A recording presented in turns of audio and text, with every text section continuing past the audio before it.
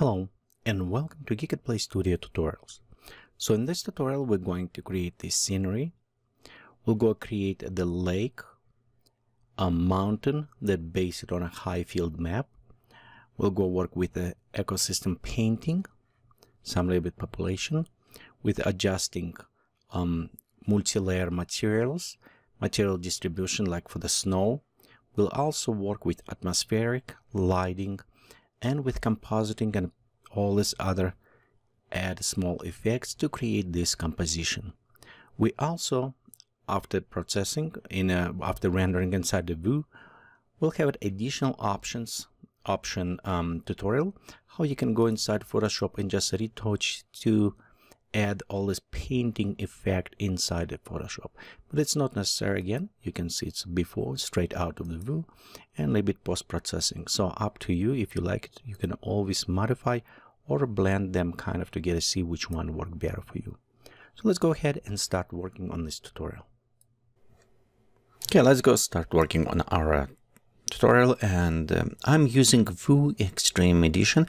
You can use View Complete or Infinity for all features that we're going to use in this tutorial, or you can use it early versions, for example Pioneer for version, but you need to remember in this case some options won't be available to you, like a terrain editor, atmosphere editor, and some other ones. You always can purchase additional modules from Cornucopia if you decide you want to use them.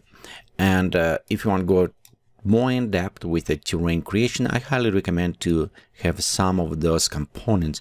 I do have tutorials when we review each component, how they're using and what best selection for you, so you can refer to them. And I will provide link with them in documentation.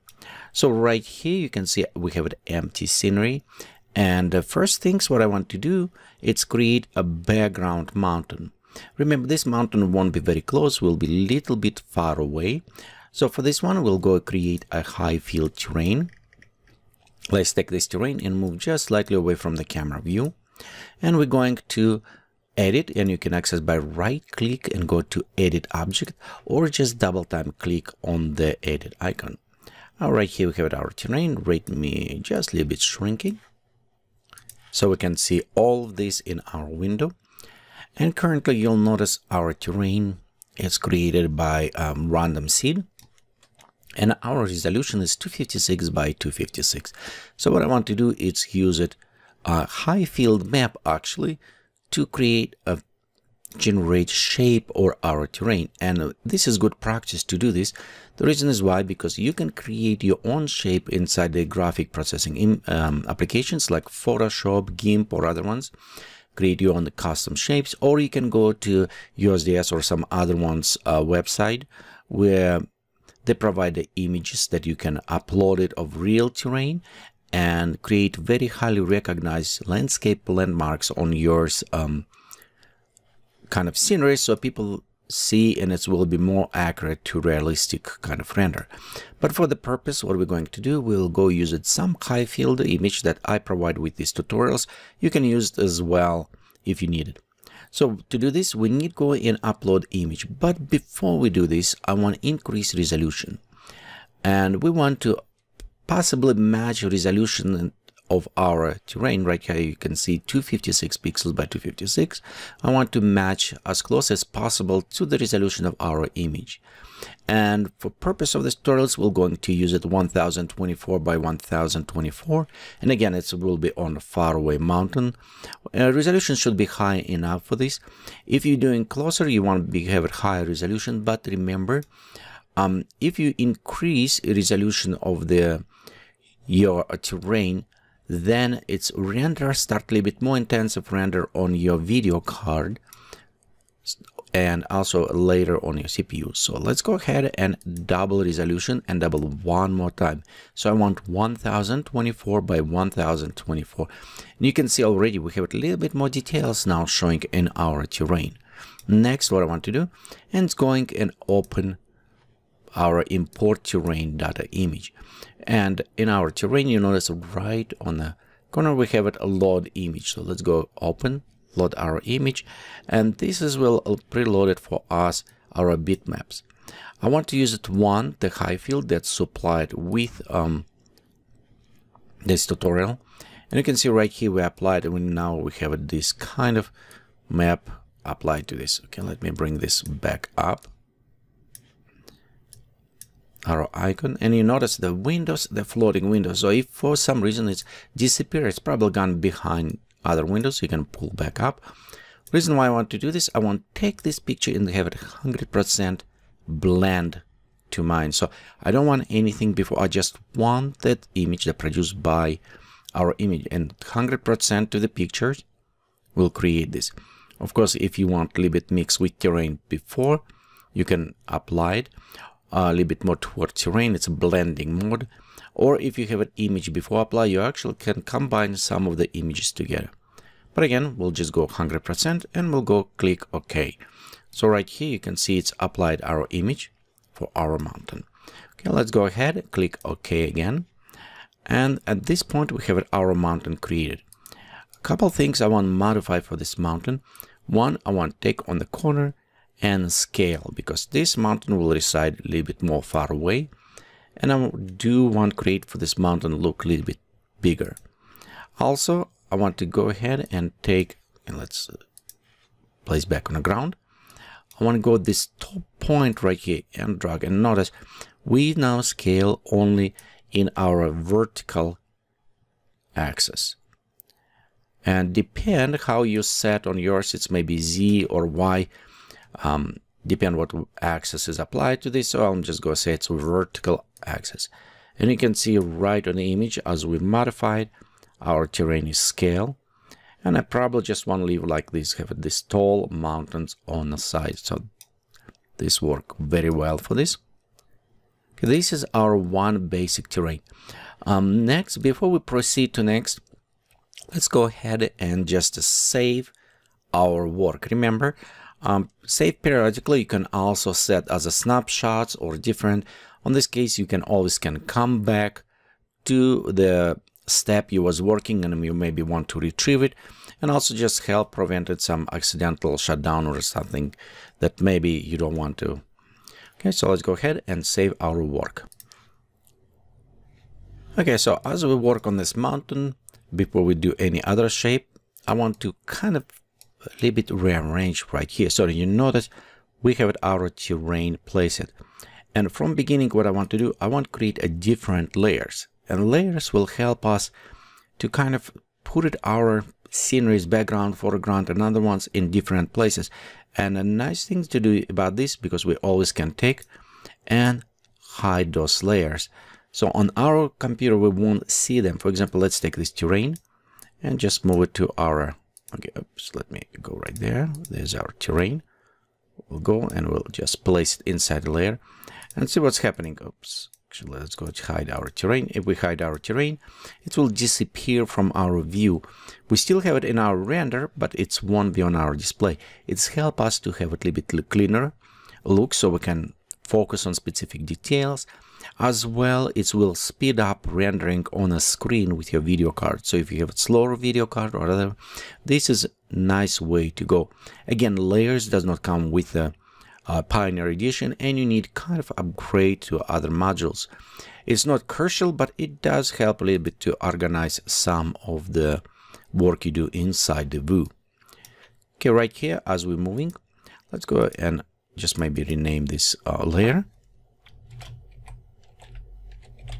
So we call the background. Okay, and as a terrain going, I want right now apply some very basic material distribution, so we kind of understand what's going on. Let's go on our scale and we'll reset scale to 1. We'll go open our material editor. If you are in basic material editor and it's look like this kind of, you can open advanced material editor by clicking on the left top button. It actually says advanced material editor. So when we open, our title on top is changed, and you can see we have much more options. It's what I want to use it. Okay, so let's go expand it. We can preview this.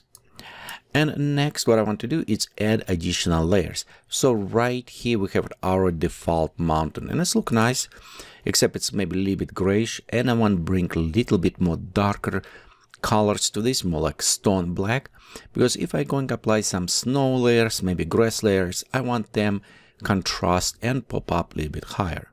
So let's unlock these two layers, and you'll notice we have used new natural grain type mode. We're going now in the colors, and in the colors we just need to go down and set darker charcoal kind of color. So this is one, and you notice how it's already have those spots. Now for the general cover, we want same, just not as a dark, but a little bit more darker. So you can see right here our mountain become more blackish kind of look, which is actually what I want to do. Again, if you want to do a little bit more warmer earth, just take the and reposition slightly to the brown, and you notice our mountain will have a little bit more earth-like look. Again, I don't want this, I want black, but it's just example, so we can do this way. Okay, let's go click OK, and right here we said we don't need to modify roughness and other ones for now, because most of this will be probably covered with other layers, but it's will nice and good beginning. Okay, so let's go ahead and apply snow layer. For this, we'll go and we go click and create a new layer. So right here we have our new layer, and let's call it snow layer. Okay, as a color, I want just leave it simple procedure as color, and we're going to select and put it to white all the way. You'll notice on this point our mountain will look just white, but now I want to modify specific areas by transparency where we have a snow. To do this, we need to go inside our transparency tab. It's why we need to be in advanced mode. And from this point, I want to take global transparency, put it 100%, enable variable transparency, and now we have it right here, transparency production. We always can go and select directly to drive to the function, but I like to use it variable transparency because in this case we have a little bit more options directly from the editor that we can use it to modify some of those stuff. Okay, and before we jump in, I want to switch from world standard mapping, and this is mapping will apply just only to specific this layer. So we'll go to world standard and we switch to object parametric. What the object parametric does mode, it will take this material and apply precisely size of this material to the size of the object we're applying. So if we have it global, it will start tailing or will become small. We need to adjust with object parametric because we will use exactly the same size of this mountain. We don't need to worry, and we know it will place it precisely over. So let's go now to transparency production and we'll go to edit function. Again, all of these options that we're using right now require additional modules if you're using Pioneer versions, or if you're using other ones, you probably already have it in Complete, Infinity, or Extreme versions. If you don't have it, those modules, and you want to seriously work inside the view, I will highly recommend to get some of the function editor and some other modules, terrains and the material editor, because those ones is kind of essential if you want to go a little bit more in depth with inside the view. So right here I want to create additional node, and we go right click, we'll go to texture map and we'll select projected texture map. So from this point we want to connect this one to our transparency. So let's just grab transparency, drag and place it, and we'll go to grayscale output. We won't use it alpha output because the image will be just black and white, and we'll control that way. So let's go ahead, click right there. Now we need to go and load it our image. Select the node, and you notice right on the bottom we have an area where we can preload it our image. Let's go ahead and click on the load button again. Okay, and from this point we'll just go and we'll select the cover image, and it's preloaded. So right here you can see we preloaded some image, but interesting options. If you look right how it's covered, we have it black and white, which is some color will be transparent and some is not. For example, black will be transparent and white is not. If we need inverse, you can go click on invert. Okay, and we'll just invert the colors. And you notice at this point we applied a little bit more with the snow pucks, like on the top right there. So it does not have it exactly full coverage, but it does provide more accurate to what I want to do. Okay, so let's go ahead when we select here, and we'll just modify, just verify it. We have it mapping mode automatic, our scales, offset, and if you want, we can remove the tiling X and Y. We don't need in this case because we're using object parametric, but if you're using other mode, you probably don't want tiling and you can disable. Interpolation mode, I'll switch to binary, and what's happening, it's try to fix some of those pixelizations. It won't matter for the far away image, but if we're going very close, it does kind of will can look on that one. So let's go click OK. At this point, I want to take actually our camera, move up, and look down a little bit on our mountain. So I want to just preview how the distribution will work. Okay, let's go ahead, click right there. Okay, and we'll go to our render, just set on preview mode. We'll render on the screen, and let's set at least 800. Okay, we'll go click OK, and let's click and render. Okay, here's our render, and it's look nice, but I notice right on the back of this mountain it's look a little bit better. So let's do this way. Let's take this mountain, hold down shift button and rotate. It's allowed us kind of like locking almost. So rotate once, and I want rotate twice. So let's see, we have it right here. Maybe, you know what, let's take and rotate just slightly a bit more this way. So I see on this ridge kind of going, I want to see this. There you go. That is look nice. Because on this case, when we have our main camera, and we'll go put it back and take it down and reposition on a little bit lower. So from point where we will view, you can see right here our mountain. It's kind of look a little bit more interesting, I think, shape in this way. Again, we will probably modify or adjust afterwards. But this has given us in a point how we want to go. So it's look a little bit more interesting, I think, from this way. And we still have it this eye, kind of snow. Again, I will probably add other ways also snow on the top a little bit. But as a beginning point, that I think work very well for us. Okay, let me go take this camera just slightly down so we can have it probably about maybe this perspective, and we can adjust a little bit more. So right here it's look very nice. Okay, at this point it's very good time to save your work, and in next part we continue to apply additional materials, some flow and some other effects to our mountain on a background.